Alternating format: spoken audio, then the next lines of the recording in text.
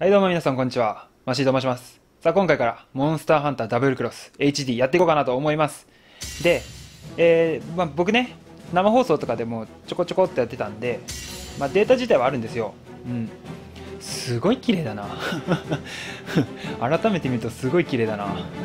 で、データとかあるんですけど、今回から新しくデータを始めようかなと思いまして、やっていこうかなと思います。新規。この辺は多分カットは好きだな。では完了までかな、わかんないけどカット。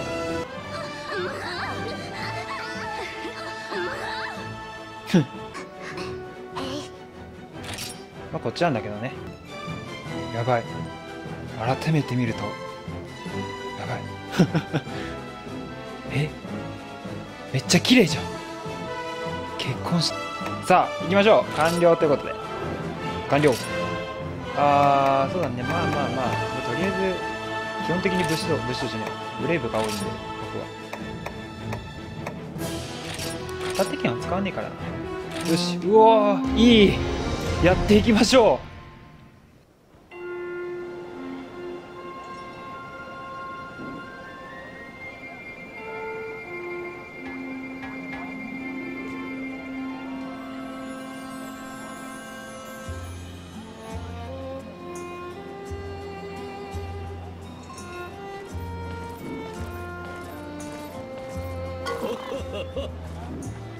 というわけで、モンスターハンターやろうかなと思うんですけど、一応ね、なんでデータあるのに初めからやるんだって思われるかもしれないんで、ご説明というか、軽く喋らせてもらいますね。なんて言うんだろう、ストーリーがね、僕結構パッと飛ばしてやっちゃうタイプなんですよ、モンハンを。で多分そういう方も結構いるかなと思うんで、今回は本当にそっち寄りで話をいっぱい聞きながらやっていこうかなと思いますので、ご了承ください。それでは行きましょう。ベルナ村の村長。おや、見かけの俺だが、よしけはよけないそのようかね。絶対こんなんじゃないね。聞き取りにくいしね。ハンターズギルドからの紹介で竜歴院にハンターとして所属するべくはるばるやってきたのだな。それはよく来てくれた。私はここベルナ村の村長を務めておる。ハンター殿は竜歴院がどのような組織かご存知かな。村の遠方にそびえる山のふもとに、石灰質の巨大な構造物があるのだが、竜歴院は元来っていうのか元来読めねえ。その巨大な構造物の謎を解明するべく、設立された研究所でな。竜歴院が設立された後、周囲に点在していた集落が次第に竜歴院に寄り添う形で生まれたのがここベルナ村というわけだ。そうした由来もあって竜歴院とベルナ村の歴史は一心同体、お互いに協力し合って暮らしておるんだ。さて話を戻そう。竜歴院に所属するにあたって早速手続きをしてもらいたい。まずは村の奥へと続く道中にある竜歴院の首席研究員を訪ねてくれ。白衣が目印の研究員だ。彼に話しかければ所属の手続きを開始してくれるだろう。それから村に着いたばかりでは宿も決まってないだろう。こちらのゲストハウスをハンター殿の自宅として使ってくれ。これゲストハウスだったの。なんか普通に提供されてるもんだと思った。自宅にはアイテムボックスがある。中にはさまざまな武器が入っているから自分に合ったものを選んでほしい。その他にも利用できる機能があるが、詳しくは自宅内のルームサービスに声をかけてくれ。竜歴院の首席研究員を話し終わったら改めて私のところへ来てほしい。というわけで、なんか人に喋ろうと。赤い吹き出しの人がね、あれなんで、それなんで。いや、ハンターさん、はじめまして。君の話は聞いているよ。竜歴院の所属の手続きの件だね。竜歴院では他の研究機関と連携しながらモンスターの生態や特性、生息地などさまざまな研究を行っているんだ。時には研究員がモンスターの生息域を直接訪れ、調査をする場合もある。しかし調査中にモンスターからの妨害を受けることも多くてね、必ずしも安全とは言い難い。そりゃそうだろうな。ここに住んでいると安全にはねえよ。ここに住んでいる以上安全は絶対にないから。そこで君たちハンターに研究員の護衛を依頼している。あ、護衛なんだ。普通に狩りに行けって言われてるの。現在、竜歴院では古代林の調査を重点的に行っている。まだまだ未開のエリアも多いから人手が足りなくてね。そんなわけで、君のように竜歴院に所属してくれるハンターが来てくれるのは大歓迎なんだよ。さて、遠くに見える山のふもとにひときわ白い石灰質の巨大な構造物が見えるだろ。はいはいはい。まあ見えますね。見えますか？見えますね。いや、画質が綺麗だな、本当に。すごいわ。うん。すごいしか言えねえけど。語彙力ないから。あれが竜歴院の研究施設だ。そして、施設前の広場にはハンターズギルドが管理する集会所が、何これされている。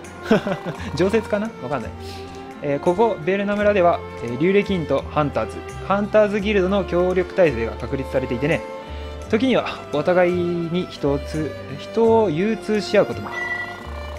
集会所はギルドマネージャー殿が管理されているから、立ち寄りの際はぜひ挨拶してくれ。ハンター登録をしてほしい。おっと、話が長くなってしまったな。それじゃあ君の所属手続きは僕の方で進めておくよ。お願いします。もう一度村長に会いに行ってくれ。所属手続き中に何をしたらいいか教えてくれるはずだ。了解です。ハンターさんじゃない、班長じゃないよ。村長さん。ほっほっほ、これはハンター殿。竜歴院の史跡人と話をしてきてからだな。さて、竜歴院に所属する手続きが完了するまでしばらく時間がかかるだろう。その間、私からのクエストをいくつか受けてもらえんかな。何、竜歴院所属に受けるまでは金ならじゃなってはいい。ご利用した。そうと決まれば準備を始めよう。クエストはクエストカウンターで受注することができる。そこになっている制服を着たお嬢さんがクエストカウンターの窓口だ。クエストカウンターのメニューは星1からと訓練クエストが並んでいる。私からのクエストは星1から10からだ。改良基本学び、さらに鍛錬を積むことを望まれるなら訓練クエストを選ぶとよかろう。村の中には他にも雑貨やブリアなどいろいろある。この辺はあんまストーリー関係ないね。まあさっと流しますね。なんか広場がありますよと、そこにいっぱいね猫ちゃんがいますよと。猫城と呼ばれる竜となんていうのこれの、それがなんかお供をしてくれるよと。お供のね準備をしてくれるよと。はいはい。クエストカウンターが受注するのなんだかどうぞ1500銭ありがとうございます。というわけでまあサクッと見て回りますか。でここの人がまああれね人じゃないんだけど、これがまあご飯食べれるよと。で食べたらなんかいろいろ効果が得られるよとか HP が上がったりスタミナが上がったりみたいな、そういうのができますよっていうのを言ってます。はい。言ってます。はい。いやそう食材をもらってくるとね料理が解説ができるよみたいな、いろいろ増えるよみたいな感じです。こうやってねこれで新しい料理もできますよと。はい。でこの人が武器作ってくれる人。よいしょ、およこの村を囲うやら、おやさんはガシャシクマがハンターかい、やけな歓迎する。やめよう、喋りにくくて仕方ないわ。加工屋について理由を説明しよう。生産と強化が行われますよ。生産には、素材が必要ですよと。で強化はまあまた後今度話してくれるらしいです。はい。まあここはいいか。じゃあ猫の方行きましょうか。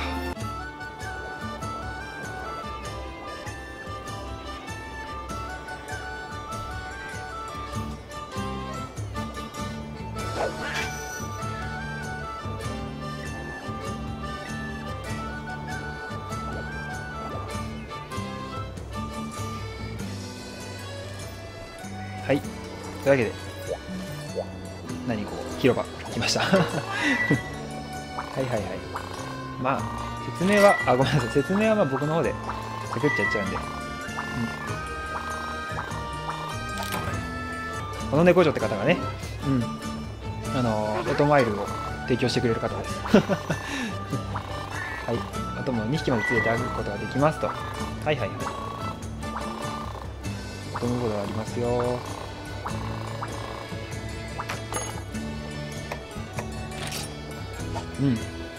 やば。ちょっと待って、画面左上か真ん中の方の上の方の猫めちゃくちゃ可愛いんだけど。アイルめっちゃ可愛いんだけど。じゃあ次ここヤント様。この人はまだできないのかな。モニャン隊ってのがあって、なんかいろいろしてくれます。なんかね、素材取ってきてくれたりしますね。まあ、そういう感じです。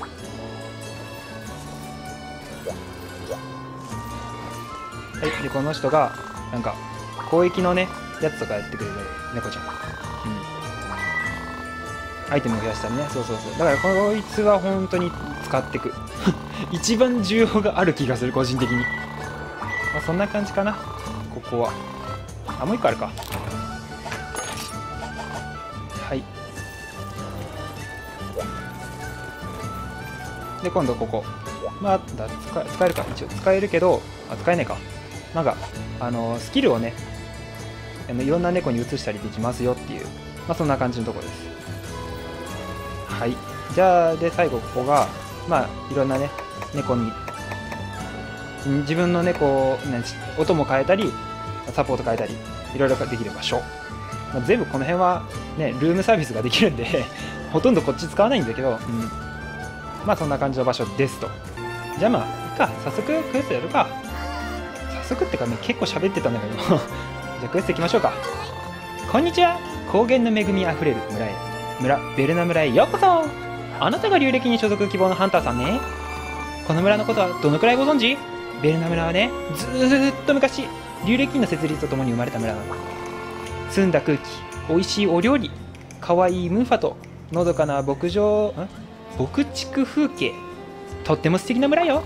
私はね、他の村の皆さんにもベルナ村の良さを知ってもらうために観光大使としても活動しているの。もっとたくさんの方に観光に来てもらえるように誘致活動合ってるのかな、頑張らなくっちゃ。あ、いけない。村の話をするとついつい夢中になっちゃって。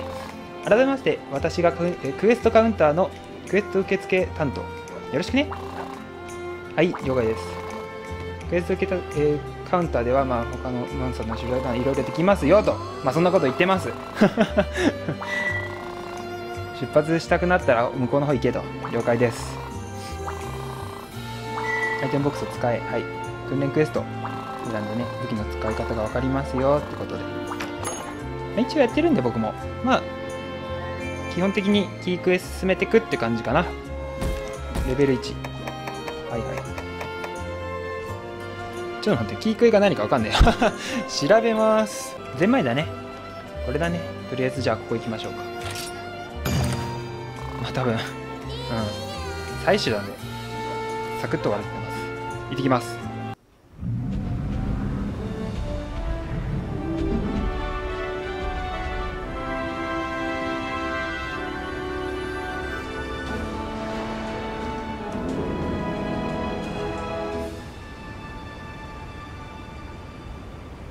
すごいわ。言葉が出ない。ああ、いいですね。語彙力がもうないのにね。これだっけ？これですね。じゃあ取ります。あ、納品依頼こうやって出るんだ。すごいいいじゃん。めっちゃわかりやすいじゃんこれ。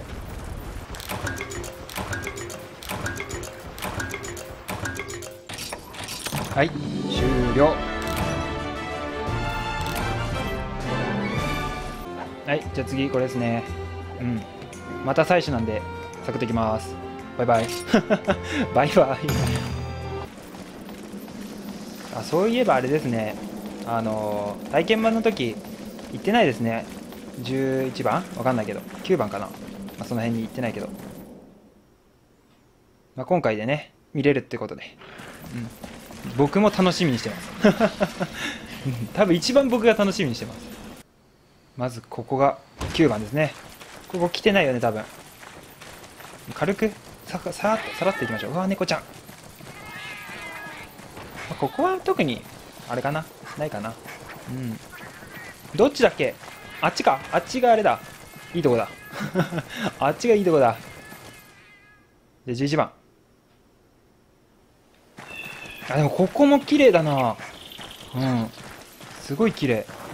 何取るんだっけ？あ、しめじ取ってきます。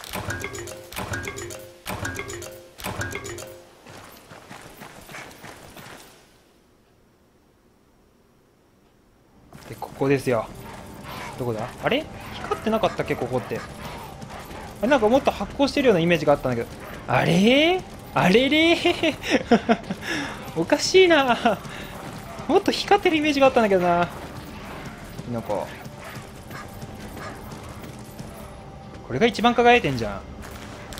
今すげえ綺麗なしめじじゃん。はい、ポーン。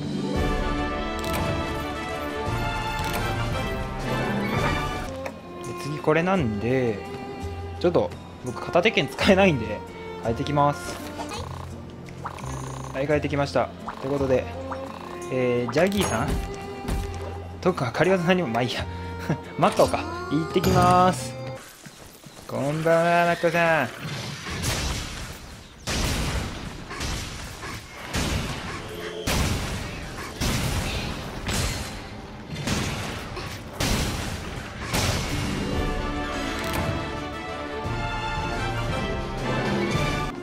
なんか進む。これはハンター殿、私からのクエストを、順調にこなしておるようだな。ところでな、お供広場にいる猫嬢がハンター殿を探しておったぞ。お供広場、村の入り口から右手に通じだ喋れなくなる、この喋り方すると。そこで猫嬢と呼ばれる、さっき喋ったよ、その人さっき喋ったから、もう顔なじみだから。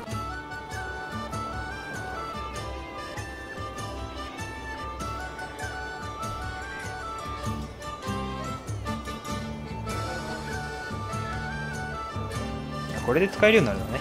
なるほど。はい、どうも。あ、ごめんなさい。映ってないですね。あ、ハンターさん。村長さんに相談していた私の困りごとをハンターさんが解決してくれるってきました。おっと、なんか、知らない間に俺すごい使われてるな。まあ、ハンターってそんなもんか。実はベルナ村でお仕事をするために旅をしていたアイルちゃんたちがモンスターに遭遇して当選もされているんです。旅の途中、古代林でジャギーの縄張りにうっかり近づいてジャギーたちを怒らせてしまったみたい。ハンターさんお願い、ジャギーを追い払って、アイルちゃんたちがこの村に到着できるように助けてあげてください。私からのお願い事はハンター活動メモに追加しておきます。はい、了解です。ただその辺は大丈夫ですはい、了解です。行ってきます。お姉さん、こんにちは。ハンターさん、猫嬢さんからの依頼届いてるわよ。ハンターさんが村の人から依頼されたクエストは、村や集会所のクエストカウンターに届くの。はい、出しつけておく。了解です。はい、ハンター活動メモ了解です。寝たいですあ、仮技またつけて、まあいいや。ジャギね。はい、同じ感じで行ってきます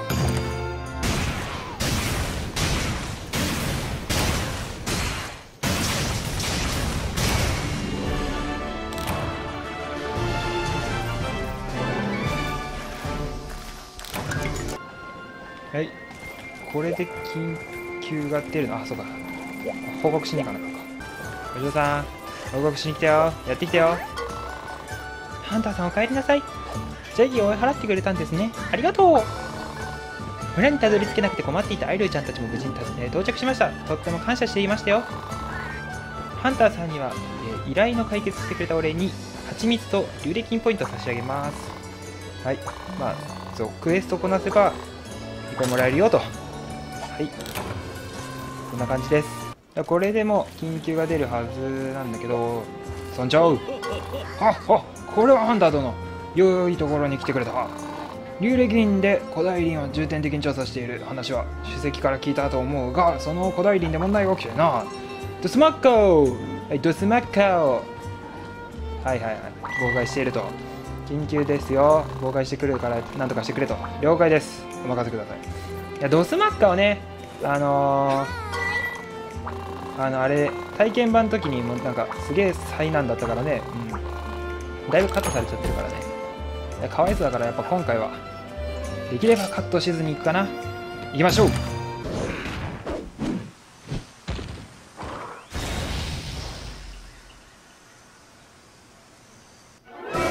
いつ見てもあれなんだよな、あの映像さ、なんていうの、大乱闘なんだよな。というわけで、こんにちは、ドスマッカーさん。はい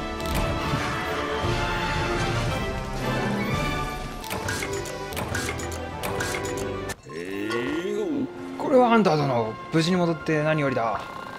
ドスモッコの城は見事だった。現地に足止めされていた調査隊からもあんたの出まで届いてるよ。急に声出したからさ、声が出ないずっと無言だったから。ハンター殿は竜歴員のハンターになるべき十分な力量を備えているようだ。では話の続きはこれからしてもらおう。了解。緊急クエスト見事クリアしたようだね。竜歴員の所属手続きも完了しよう。君を竜歴員の所属ハンターとして迎えることを隊長に伝っておる。ようこそ竜歴員へ歓迎するよ。おめでとうハンター殿、これから竜歴員の研究を備えてね。真剣にむせたわ。さまざまなクエストが届くことになるだろう。クエストカウンターに行けば、星2のクエストが受注できる。了解です。ビルヌ村だけじゃなくて他の3つの拠点を。ああ、そうね。ポッケ、ユクモ、ここと。なんでここと最後に行ったんだろう。飛行船の利用を済ませておいた。船があるよと、お守りご存知かね。まあ、その辺はいいです。大丈夫です。はい。というわけで、今回、この辺で終わりたいなと思います。まあね、ちょっと最初の方だったんで、まあ、なんか、チュートリアルしかやってないような感じなんだけど、まあ、これからね、いろんなクエストやっていこうかなと思います。それではまた他の動画でお会いしましょう。バイバイ。